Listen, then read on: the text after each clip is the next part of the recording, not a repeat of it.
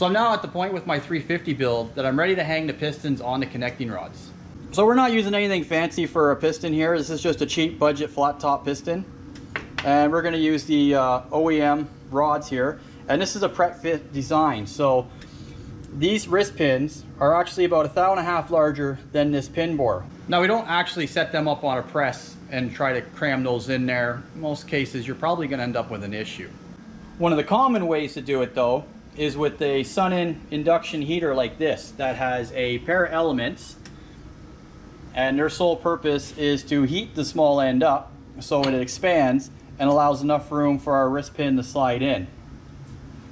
So my elements are red hot, we're ready to begin. So I'm going to grab one connecting rod, I'm going to stick it in there just like so, and I'm going to start my clock here. So at this point in time I got 1 minute to kill before I got any more work to do. So I'll see you back in a minute. So we're coming up on our 1 minute, and we're going to grab another rod and we're going to slide it onto the other element just like so. And then I'll see you in 1 more minute again. So we're coming up on our 2 minute mark here. I'm going to grab one of my pistons. Going to get it set up in the pin setting fixture here. And we're just going to slide it in just like that and slip another rod in here. And then I'm going to wait to the 3 minute mark and I'm going to slide the next connecting rod in, and I'm just going to keep that cycle going.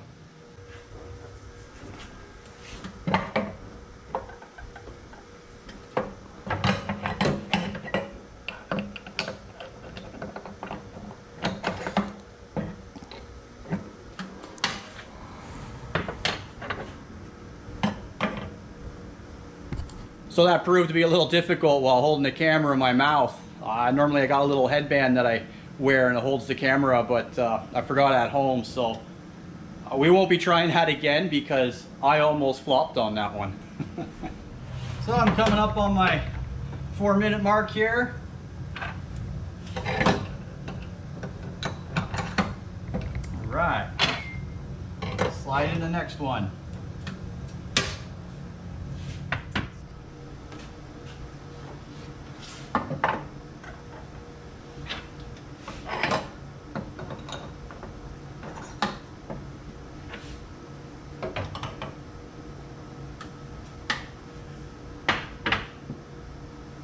Now if I were to fumble a little too much, what would happen is that small bore would close up and my pin wouldn't sit where it's supposed to.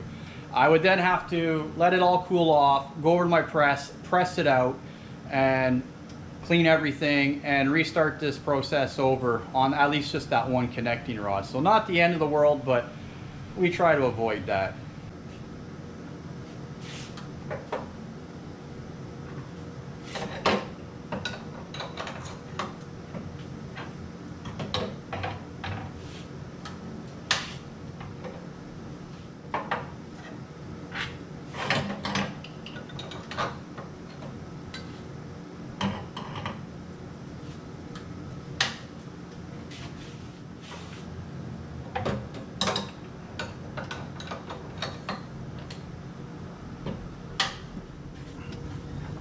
Here we go, our last one.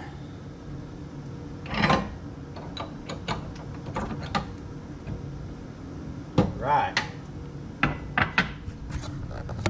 And time.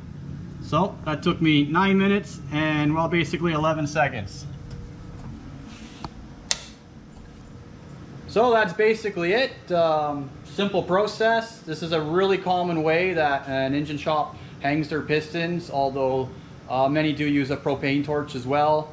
That's actually the style I learned on originally many years ago, and I moved on to different shops since then, and we always use this induction style. So when it came to purchase my own tool, I actually like the induction style more. Either way, that's it. Hope that was neat for those that have never seen that before, and well, I better get back to work because there's plenty of it.